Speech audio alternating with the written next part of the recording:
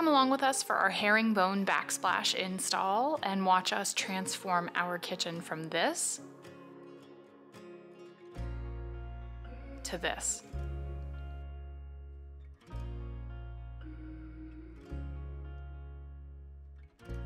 Hi there, we're Jonathan and Whitney. We are the faces, the beautiful faces of Follow the Whisper. We are glad that you found us. If you are looking for more of our vlog style videos that just kind of highlight our day-to-day life and the overall process, we have another video of our backsplash install, more of a behind the scenes, I would say. So we will link that video at the end of this one if you are looking for it. But if you are looking for how-to on install and DIY tips and tricks, then you are in the right place and this is the video for you. If you are doing a backsplash yourself, we would recommend watching the entire video through because there were some things we learned along the way as well that might be helpful pointers. This is obviously a how-to video from DIYers, so we're not professionals, but it worked for us and it turned out beautifully, so hopefully some of the experience that we're sharing can be helpful to you too. We are going to get into it here with the install. You will not see us in this format, you know, just the casual conversation until the end. We will pop back in at the end and give you just some overall remarks, tips, tricks, things like that. But yeah, happy viewing. You will get to see all of the install process, our highs and lows, and we hope that it is helpful for you on your project. Just recovering from a cold in case I sound a little bit raspy, but I wanted to introduce you to our kitchen and our project. Here is our kitchen. My family and I just bought a rancher on a 10-acre property and we are renovating it from top to bottom, both inside and outside. In our kitchen here, you can see that we have an L-shape arrangement that we are going to be putting the backsplash on. And this time we opted for a natural stone in a herringbone pattern. It's a honed finish. Let me show you what one that is open looks like. Very gray. You can see that there is some variation in the color itself, so we will probably notice more of that when we get it up on the wall. We have very light countertops. We went with a white quartz, and then obviously, as you can see, we have white cabinets. Initially, we were thinking a white subway tile on the backsplash for ease of installation with those squared off edges, but we thought that that might be just too much white for our space. So we're thinking that the gray stone this time is just going to really accent the counter and pull out the veining there. As you can see, there is some veining in the quartz. It is a gray color and we think that it's really going to be heightened instead of if we used a white subway tile, which is what we used in our last renovation. We think that it may have detracted a little bit and taken away a little bit from the countertops themselves, and we love them, so we want to add to them. We don't want to take away from them. As far as first steps, we want to prepare the area for the install. So a couple of things that we have already done and some of the things that we are going to do. As you can see, Clark, who is my 9-year-old son, he's my helper over here. Can you smile and say hi? He's gonna be helping me with the project, but he went around and took off the face plates off of our outlets and our switches. Best practice is to turn off the electricity to your outlets. We are going to be going up to the ceiling here above the range, and we are going to be going up to the ceiling around the window. We do, of course, want to protect these beautiful countertops that we just had installed. So we are going to go ahead and put some drop cloths down there and just keep them as safe as possible during the install. Okay, so we are going to make our inaugural cut with our wet saw here. For tile jobs, it is recommended that you use a wet saw with a diamond blade. So that is what we have here. We are going to use pieces that are cut flat along the bottom to sit on the countertop because it's just gonna be easier to work with a flat piece that we can sit right on there and build off of. So we're gonna go ahead and cut our first piece here.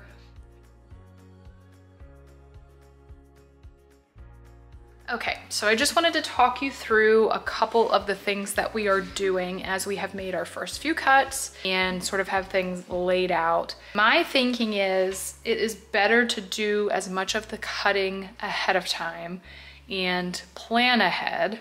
That way, when you are ready to go ahead and stick your mastic or your adhesive up on the wall, you can do it, having your tiles kind of ready to go. All right, so what we have done back here, we are going to start in this corner and work our way over. We cut the flat bottom and the flat side on the first piece, which will go up here like this. This piece, like I said, we just wanted to start with a flat edge on the bottom, so that is where we cut.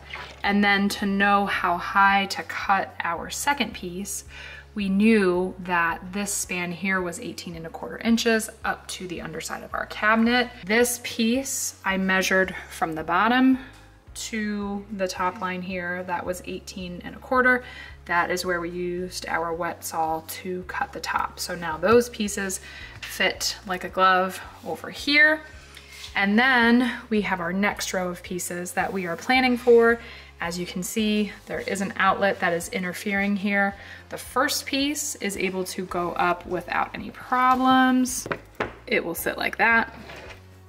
But this piece, the second piece here, is going to be a problem. So we are trying to see if we can use the cardboard that comes on the underside of the tile sheet as a template to figure out where we need to cut for the outlet. So we're gonna work on that a little bit, and if we find success, then I will let you know. My husband Jonathan is off of work and ready to join Clark and I, so we are going to get going here. What we're gonna do is he's gonna bring the laser level over and we're gonna shine that on the wall so that we ensure that all of our pieces are level and lining up, because it's hard when all of these pieces are so small to ensure that you're doing it accurately. You don't want to end up, you know, kind of sloping one way or the other. So we're gonna get the laser level up there to give us a guide so that we can match the points to where they need to go. And we have our first couple of pieces cut here.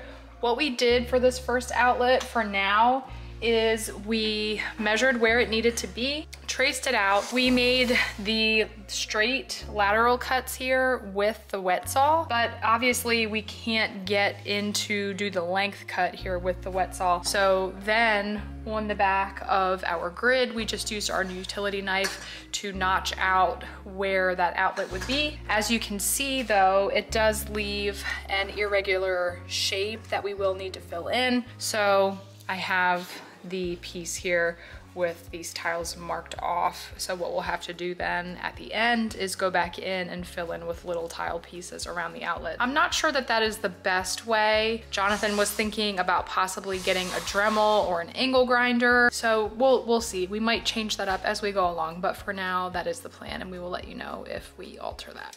All right, there's no time like the present, so here goes nothing. We decided to use a type 1 mastic that is pre-mixed instead of a thin set. Some people prefer one over the other. We just thought this was easier. This is what we used in our last renovation. So we're gonna go for it, and yeah, we'll see how this goes.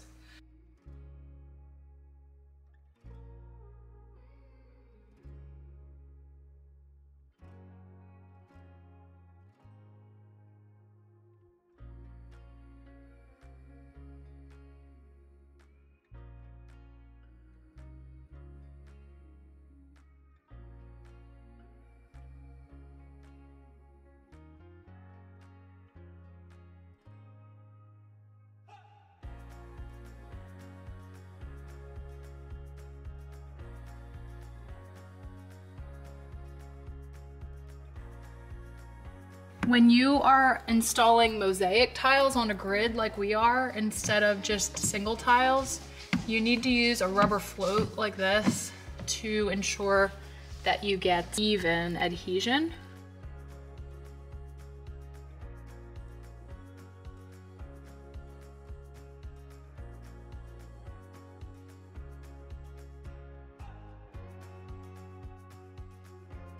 It's pretty good to me, I think.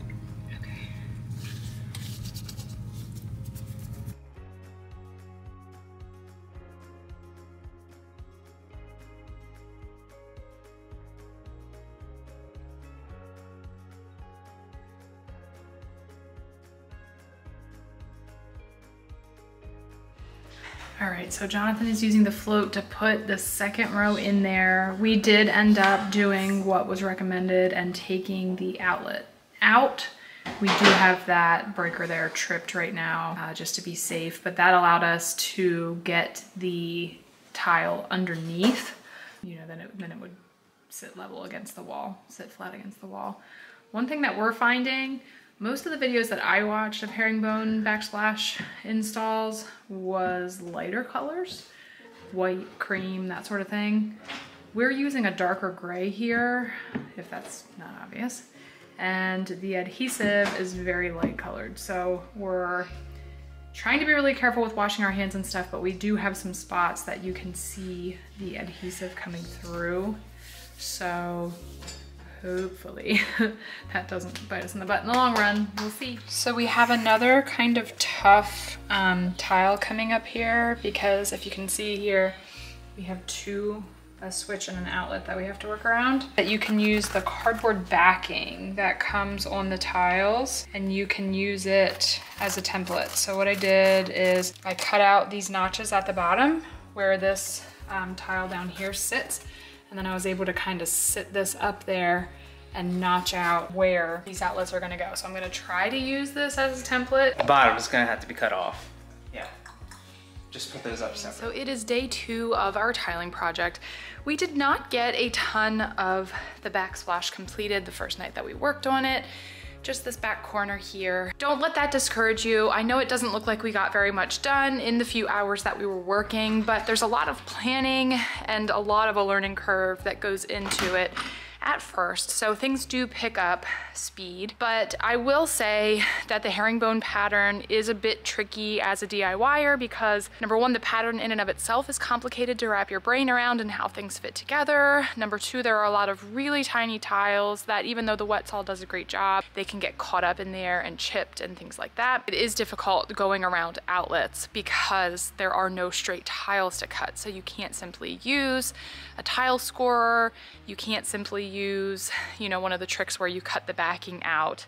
It's a lot more complicated than that. When we were hanging our first batch of tiles on the wall, we noticed that the basalt that we are using is very, very porous. We had not researched the material itself a ton prior to install. Now that we have had some time to do that, what we are finding is that you really are supposed to seal it prior to install and after install. We knew that we had to seal it afterwards, but we did not think about the fact that it should be sealed before so that the adhesive wouldn't get into the pores. There are itty bitty holes in almost all of the pieces here. So if we didn't seal this prior to installing it and we accidentally got a little of the adhesive here, the adhesive is going to kind of jam up all of those pores and you can see it. There are a couple of tiles inside, unfortunately, that have the white adhesive on them and we're not sure that we're gonna be able to get it off. We are gonna go ahead and seal these prior to install and see if that helps us today. And then we're gonna use a grout that is a charcoal color and very similar to the tiles themselves so that we don't end up with lighter color tiles than what we are hoping for. So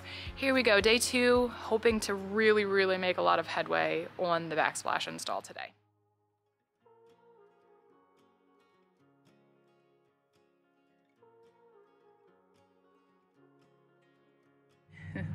I have my big model out here. This is Arlo. He's our 150-pound Newfoundland, but Arlo is being Vanna White and showing you. So I have a bunch of these mosaic sheets out here that I have just sealed, and I wanted to keep them outside because you can see the variation in the tile color a little bit better out here under natural light. Like down here in the corner, there are some darker tiles. Over here, there's some darker tiles. So it is important to mix and match from different boxes, especially with this specific tile. Many of the reviews that were negative were because they were just pulling sheet by sheet and going as they were pulling, and then they realized that half of the kitchen had a backsplash that was a darker tone and half of the backsplash was a lighter tone or a warmer tone or whatever. So it is really important with these sheets to pick from different boxes. I have them all laid out from various boxes here so that we can make sure that we are interspersing those darker tiles. There are even a few that have kind of like a browner hue. You can see those here.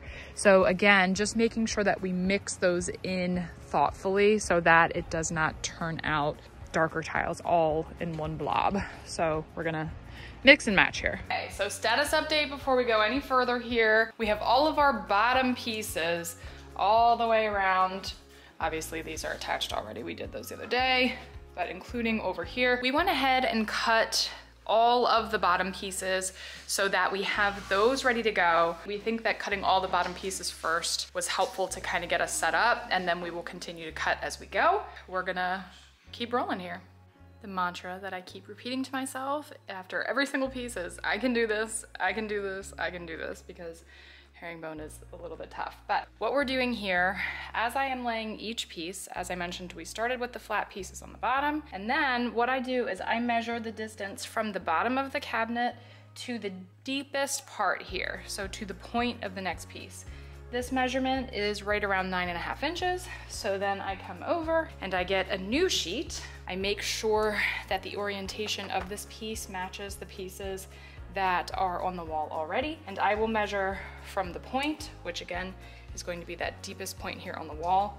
So from the point here at the bottom of my new piece, I'm going to measure just shy of 9.5 inches. I'm gonna make a mark along there, and that is where I will make my cut for this next piece. We are just about ready to lay the bottom pieces that are gonna go behind our range. And we kind of are going against what a lot of folks recommended back here, and I will tell you why. A lot of people recommended putting up a little board in line with the countertops as kind of a support and kind of a level. We do not think that from a support standpoint that you need that, because you should not be relying on a piece of wood to hold your tiles in place. You should be relying on the adhesive that you're using. If you're getting a lot of slide, then it's probably because your adhesive is too thin, not using the right kind of adhesive for your stone, or you have applied too little of it. So we're following the directions on our adhesive as far as how much to apply. We have not been having problems on any of our other panels with slippage. So we did not put a board back there. As you'll see, Jonathan is just applying it right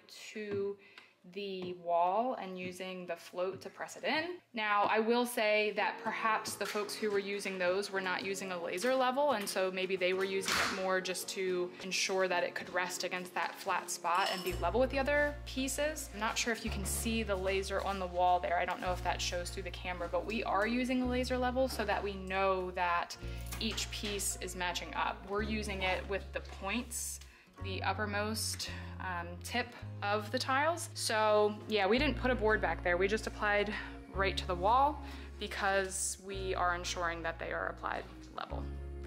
Okay, so these mosaic herringbone pattern tiles are a bugger when it comes to cutting around the outlets. You can't just use your utility knife to cut the backing and then have a perfectly little square or rectangle hole for your outlet. So what we have done, as you will see back here, is we will use the utility knife to cut out the section that needs to go around the outlet, but it does not leave you with a rectangle like your outlet is. So if you can see there, I have pencil markings on the tiles where they need to be cut, and you could go back and use your wet saw, but I am here to tell you that we have been using tile nippers, and guess what? They work just fine. Did not see many other folks recommending that or telling me to use that. However, they work for us. So that's what we're using. We just use tile nippers. And here, Jonathan, demonstrate once you're done using the float. Okay. All right, so we just line up the nips with our line there. It doesn't seem like it should work. But it does. Yeah, and then we have our piece, so then we will just take that off of the matting. Put a little bit of mastic on the back, and you just plop it right in.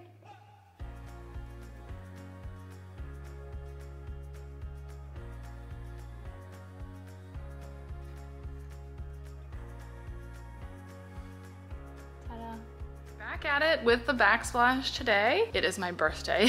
What a great way to spend my birthday, but honestly, no, I'm very excited. So what I am starting with is going back in, and any of these little pieces that are missing, either here, or I can show you, like along the bottom here, you can see we have a couple of pieces missing, or over here. around the outlet. I'm gonna go back in and fill those in first, just so that we make sure we have an ample amount of adhesive on there to get those little tiles to stick and to dry properly before we attempt grouting in a couple of days. We're gonna keep plugging here. We are hoping to have all of the backsplash installed today and do the grouting next week. I feel like we have made so many mistakes that I don't know what things I have told you and what I have not. This is a tough project, but we will prevail. I have said that my only birthday wish is to get the installation done. But I do want to let you know that just because a piece fits does not mean that it is correctly installed. I had this corner piece cut. It fit in here super nicely. And then we just kept thinking, okay, something is not right because the piece that we were measuring up at the top to fit in there did not match these end pieces. And let me see if I can turn this around and show you what is wrong. So look in there closely. It looks beautiful, right? Herringbone, right? No, just kidding, because herringbone goes up and down. And look, we have a down, up, down, down. So right there, I continued the pattern incorrectly. So that piece needed to come out and we will cut and try again. I know we keep saying that this is like backsplash day. Hopefully we're gonna finish today. We still need to get up and around the window because we made the decision to go up to the ceiling, and then we can let it dry for a couple of days before we go ahead and do the grouting. It is grout night, and I have to tell you that I'm a little bit scared because this project has not been my favorite. It has not been Jonathan's favorite, but we did it, and it is definitely doable. The herringbone is tough and not a very DIY friendly. The basalt that we chose, the material, is also not super DIY friendly, but we have a couple coats of sealer on the grout. The adhesive is fully dried. It was installed several days ago at this point. Tonight is grout night. I would like to go into this feeling as hopeful and happy as I can. I was just on a field trip with the kids all day outside, so I'm a little bit wiped. So I am going to take a 20-minute power nap before we do this thing. So here's to the nap that is going to rejuvenate my body and my soul so that I have a positive outlook on grouting. It's gonna be awesome, it's gonna be good, I'm gonna be successful, and then our backsplash will pretty much be done.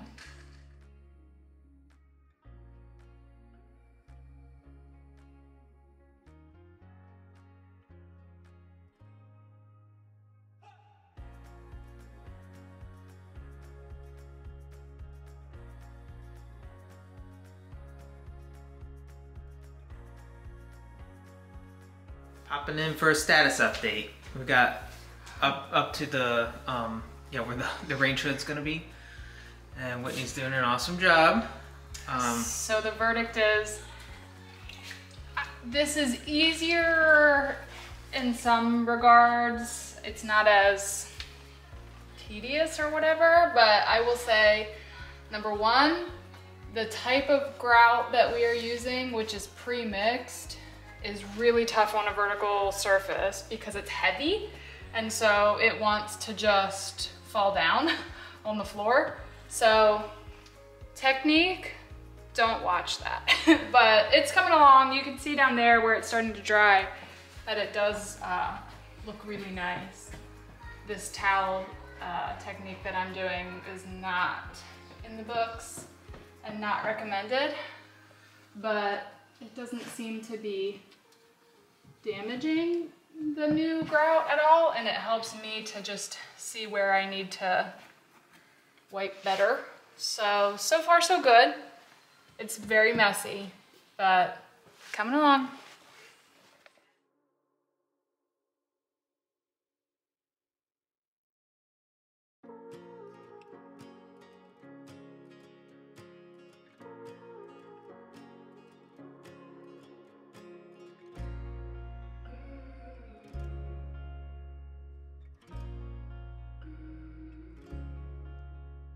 So we're putting on the finishing touches. That way we can finish up our backsplash videos.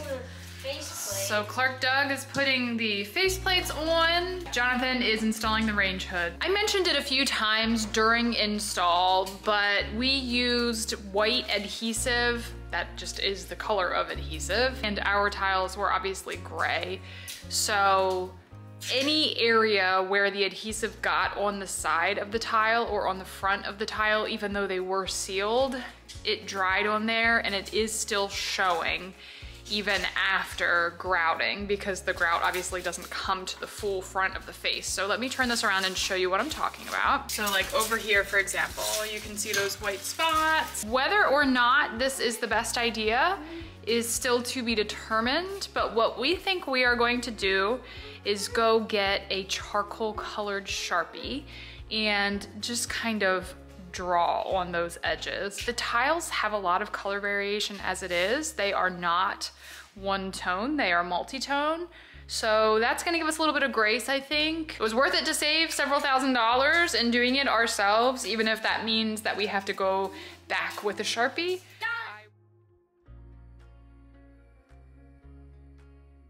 And there's after my Sharpie work. So you can see it's not perfect, but it did a heck of a better job at least.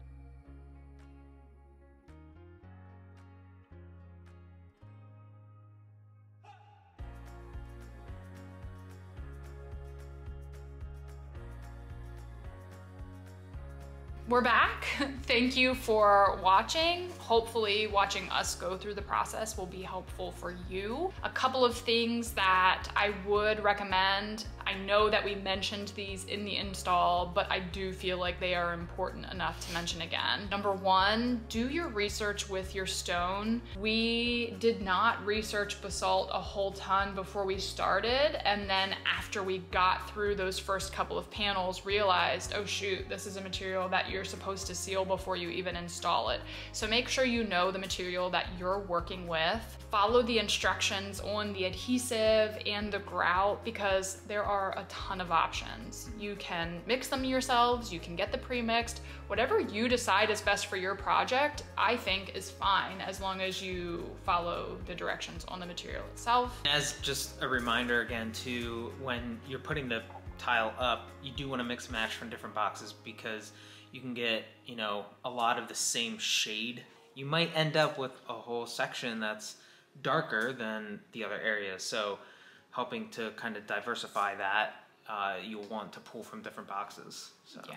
Make sure you cover your counter work surface. You just spent money on a beautiful countertop. You don't want it to be ruined, so make sure you take the time to cover that. I believe in being honest, and so I won't sugarcoat this project and tell you that it was an easy peasy one. No. But what we will say is that seriously, you can do it. Just go into it knowing that if you want herringbone and you're a DIYer, herringbone is definitely more difficult, like substantially more difficult than subway tile or even the mosaic tiles that are more regularly shaped, like rectangles or squares. But all of that being said, you absolutely can do it. As you can see behind us and from the before and after shots, it does turn out beautifully if you are patient with yourself and give yourself the time that you need. All right, so how would you rank this on a DIY difficulty scale, considering like the things that we have done before, projects for this renovation, on a scale of 0 being super easy and 10 being extremely hard? Maybe an 8 or a 9. I mean, I don't want to go like too high, because obviously there's some things that we've not gotten into, like structural beams and things like that that are really difficult. But for an average DIY person, sure. And again, I've said this before, we're really brave, I feel like, in terms of DIY stuff. There isn't much that we won't do if we feel like we can do it safely. I was gonna say 2. Probably on the realm of things that we have done and plan to do, this really was difficult. I would say this was probably like an 8. Not saying don't do it if you wanna do it, you can do it, but the combo of the herringbone, the stone that we used, and the color that we used. We did it. I mean, I would say just if you have like some experience or watch some other instructional videos, go for it. Yeah, you can do it. Yeah. You might swear, but you can do it. Would you do it again? If we were back at square one choosing the backsplash, the tiles again, would you still choose these? I would. I love the look. So yeah, I would. So happy backsplashing. Thanks for watching. See ya.